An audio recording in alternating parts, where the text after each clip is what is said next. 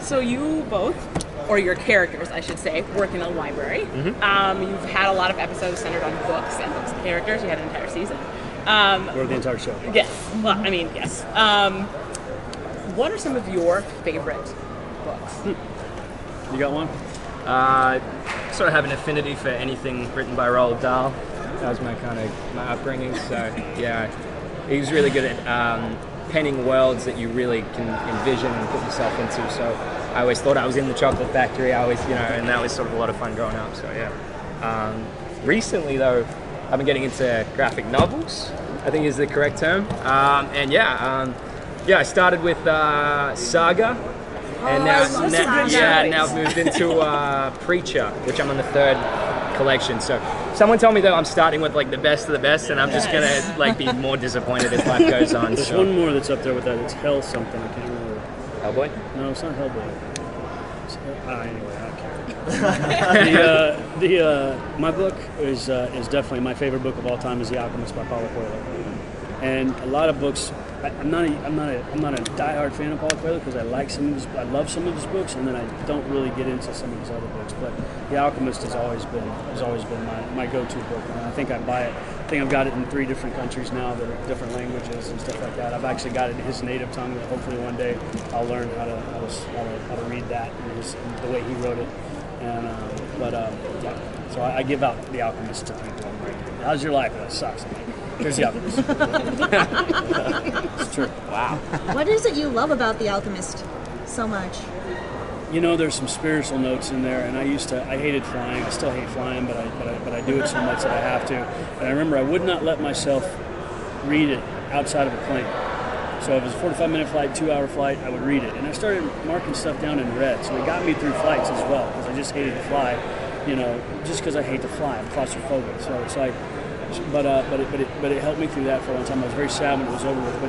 But not only is it spiritual for me, there's magic in it. You know what I mean? Like Paulo Coelho is a very religious writer, but he puts magic in there as well. You know what I mean? And so it's just, I don't know. It's a fantasy world, but it's got so many quotes that you can take in life. You know what I mean? And I can't quote any of them right now, but they're in there.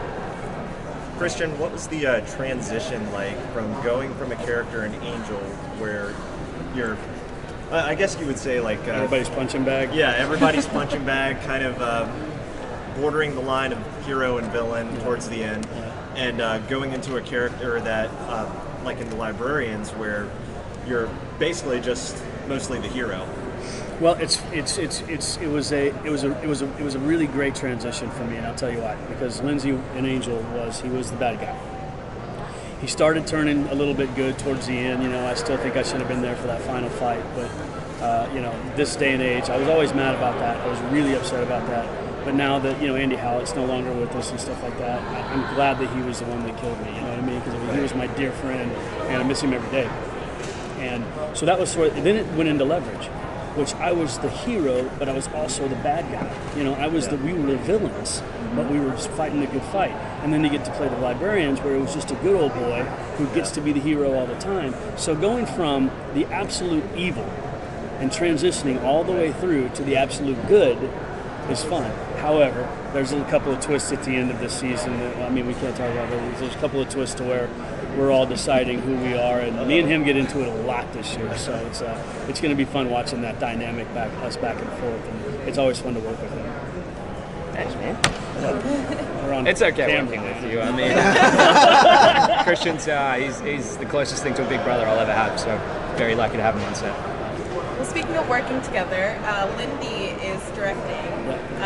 So do you see that as a next step? I know this is your first US TV show. Do you see that as something happening in your future? Yeah.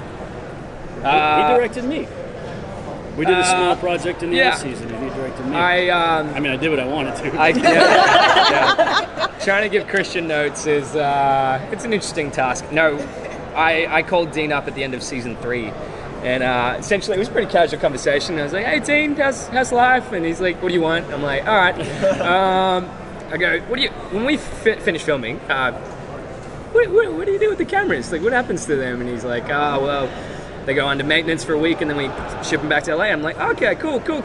Hey, can I borrow them for like I don't know, like 4 days or something? And Dean was actually really gracious and very generous, and he essentially said, look, if you can convince some of the camera operators to work on this thing that you want to shoot with you, then I'm all for it. So I wrote a script while I was shooting, and essentially I remember going to pitch it to Gary Camp, our A camera operator, and he I didn't even get through the question. I was like, hey Gary, so I'm a really bad schmoozer, and I'm like, yeah, there's this thing I want to kind of do. I need a guy that can hold a camera, and he's like, I'll do it. And I'm like, okay, cool, awesome. So we ended up shooting, and that was cool. We had Reggie Lee come out and play my father.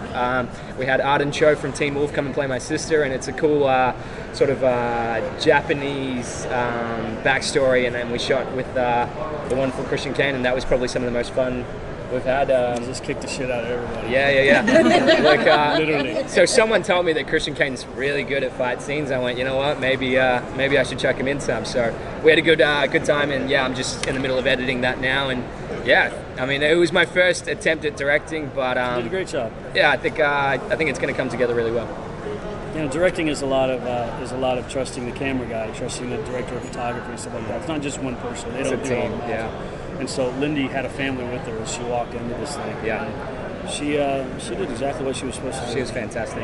And I guess the benefit of coming on board as a director on a show you already know everyone top to bottom was she didn't have to worry about relationships or how to speak to people, because she knew them all. She knew exactly how to address certain people, and she was so good in her vision and relaying that to us that by the end of our initial pep talk, everything, she was so great with communication that everything was the scenes she hated the so most good. were the ones that she was in because she couldn't be behind the monitor.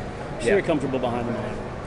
Yeah, she's I don't think that'll be her last directing gig by any means. Yeah. She'll direct one next season. Yeah. For sure. You mentioned before, and I want to take this to a bigger picture question. Going from Angel to Leverage, now you've also seen the landscape of television change quite a bit. Yeah, sure. What's the biggest difference in either, especially for American television, between the Angel days and now in regards to as actors and as creative forces?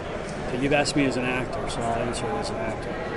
The problem that you have is that people that die for this, people that live their life to do this stuff, they're losing jobs. Reality TV has come in and it's taken over and it's kicking the shit out of Hollywood. And you may think, yes, they make a lot of money and executives aren't upset with it, but I feel really sorry for any kid that gets off the bus with a dream these days because they're just not out there anymore. You know what I mean? And it's like there's very few quality dramas that we're doing, much less have a drama go a season, much less have a drama go 4 seasons. You know what I mean? And I've been an advocate for it for a while. I think reality TV is killing this industry. And so it's sad because there used to be if you believed in what you did, then that's what you did as an actor. You fought for it.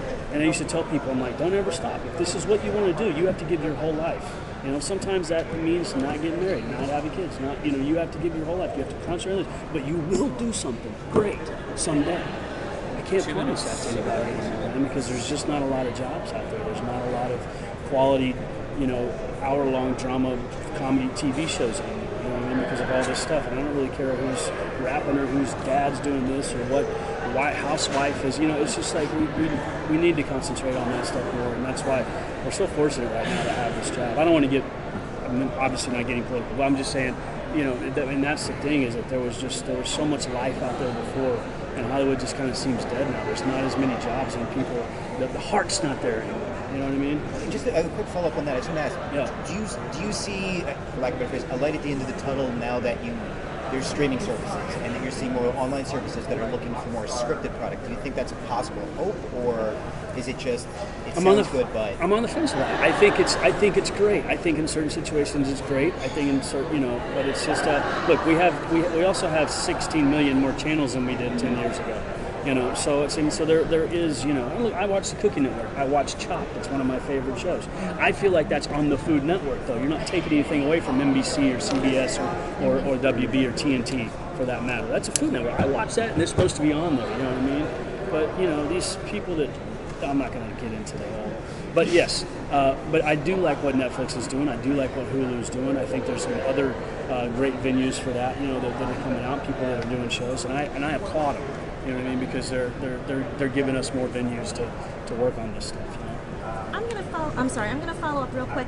Why do you think the Librarians has managed to last in this sort? You're saying it doesn't go one season. You're lucky if it maybe goes 2 seasons. What do you think? Or both of you can answer this. What do you think is so special and unique about the Librarians that it does have this very rabid following? And as one of those rabid followers. You know, well, I mean, it's just I'm gonna bring up another show that I did, Leverage. You know I what love mean? that one too. Thank you. And so it's sort of the same thing, and I'll tell you why I really think it's successful in this situation. We're all going through a rough time right now. There are other countries, but America as well. We're all going through a rough time right now. Things have been tough for a bit. You know what I mean? We have so many situations that we really need to deal with. Our job is for you to sit down on that couch, not think about your job, not think about life, not think about what's out there in the world, and be entertained. This is entertainment. And I think that we fight the good fight on Leverage for the guys that you couldn't do it. On the Librarians, we let you get to have a Sunday night, now a Wednesday night, to where you get to forget about life for a while. And I mean, when I first wanted to be an actor, I would watch movies and put myself in the shoes. When I watched Top Gun, I was Tom Cruise during that movie. My mind was able to go there. And I think people they get to step out of reality for a bit, and especially with this, go into a fantasy.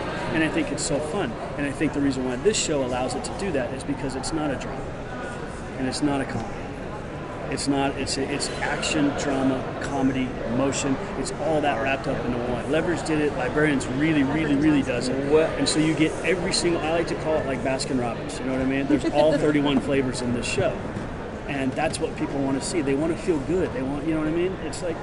Just more on that, I think it worked out really well that at a time when everyone was trying to be the next gritty, cool, hip, edgy thing coming on, we came out with a product that was so familiar and that anyone of any age could enjoy. So I think what happened was this weird kind of vacuum effect where everyone went over to this side and we kind of just stuck our roots and it worked out really well. That now you talk about family shows, I mean, I don't know if there really is one that you can watch from grandkids all the way through to grandparents. Yeah, the last 4 years, I've had more kids come up to me and shake my hand. And My kid like loves your son.